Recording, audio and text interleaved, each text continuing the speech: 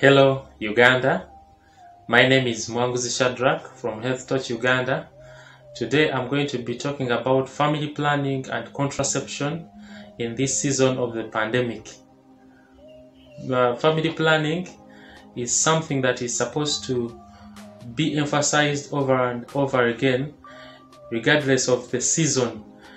Especially now in this season where people have a lot of time, people are most of the times home, they are not engaged like before.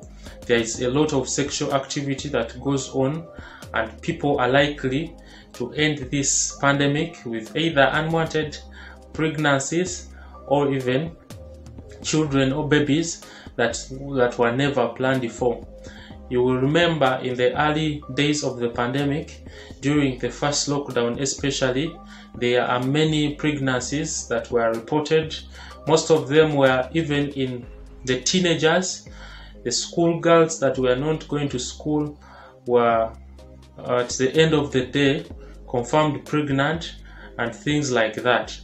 So that's why I've come out today to answer some of the questions around pregnancy, around contraception and family planning, even in this pandemic. So some people ask, is it advisable to do contraception or family planning during the COVID-19 situation? I want to say it is good and it is very necessary, because having children is good, but it's better when they come in at a time when you are ready for them and have planned for them. But if they just come in as a mistake or an accident, then you might be stressed, especially in the early days of such a situation. So to avoid that, it's better you go to a nearby health facility that provides family planning services to ensure that you're enrolled. They will teach you about the different modalities and you pick on your modality of interest. Some people ask, what is the best family planning method?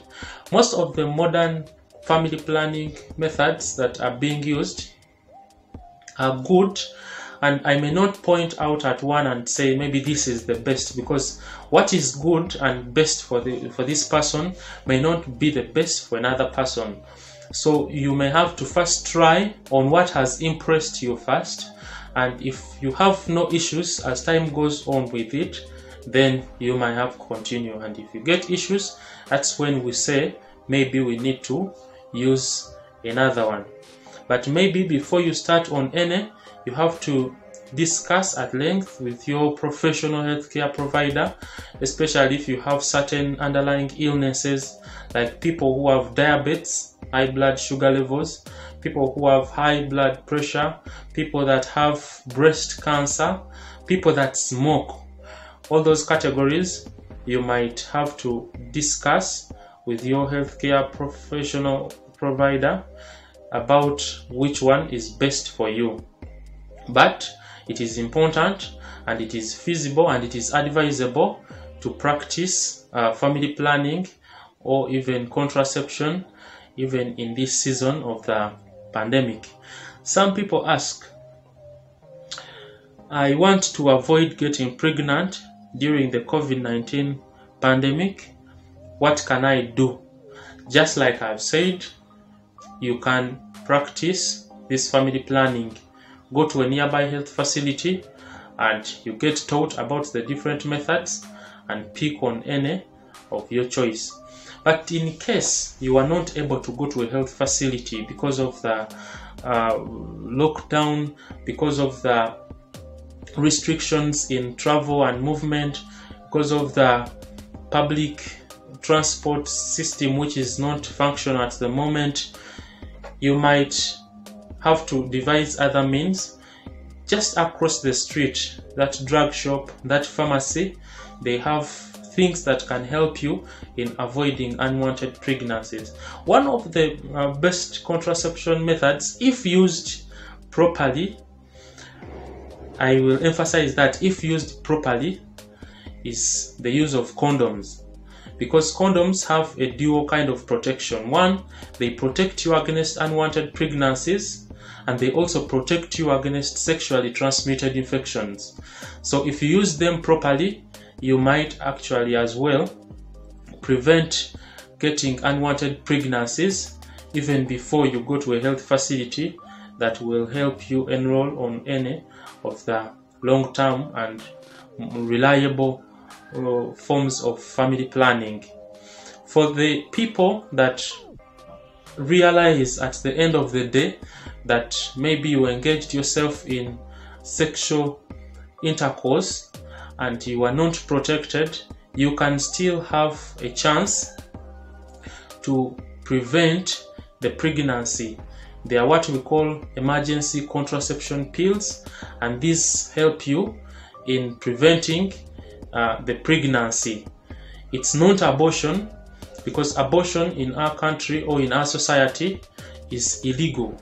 And one of the reasons as to why it is important to talk about such issues in such a season is people end up becoming pregnant, but because they cannot accommodate the fact that they are pregnant, because of the fear, because of the lack of necessities to maintain this pregnancy, they end up committing what we call illegal abortion. And every time you commit an illegal abortion, you stand a chance of complications which might actually cost a life as well.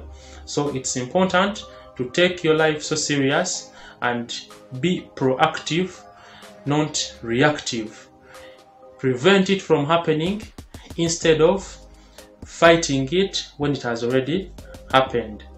Some other people ask, I have an implant already, but because of the travel restrictions, I am not able to get this implant out. Maybe it's an implant, it's an IUD. They told you about this time it will have to be taken out. I want to assure you, please don't panic. There is nothing you're going to experience that is very bad, or that's bad actually, because of the implant that is there beyond the estimated duration. Please don't try removing it yourself. If you cannot access the health facility from where you got it from, wait until when the best time will come and they will take it out. They are the professionals that know how to handle those things. There is no complication, there is no danger that's going to arise from having that implant staying longer. Some people ask,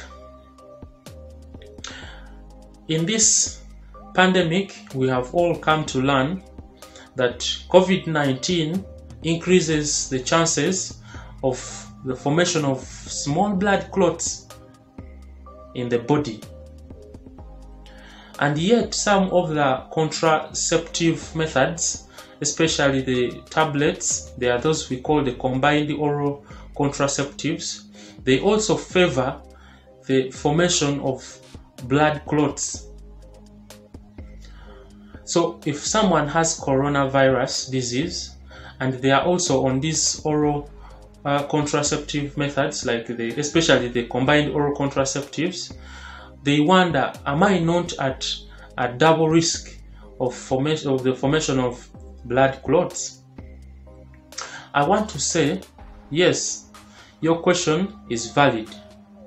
However, the people that have mild symptoms of the illness, the people that are asymptomatic I mean someone that doesn't have even anything at all, they don't feel anything, they don't have flu, they don't have fever, they don't have cough, they don't have body pains, they don't have those things, but they have been confirmed to have coronavirus, are not at risk of formation of blood clots.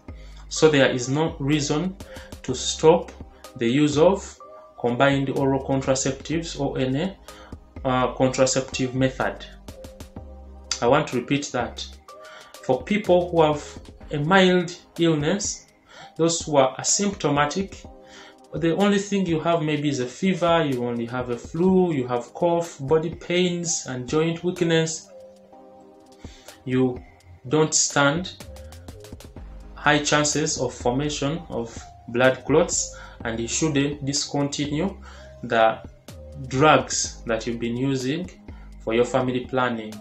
But for people who have severe forms of the illness, the people that have chest pain, difficulty in breathing, they are air hungry, those ones, and have been in hospital for a number of days, maybe 7 days and above, on the bed, they are not moving, they have a high chance of developing or forming those blood clots that may affect their other parts of the body.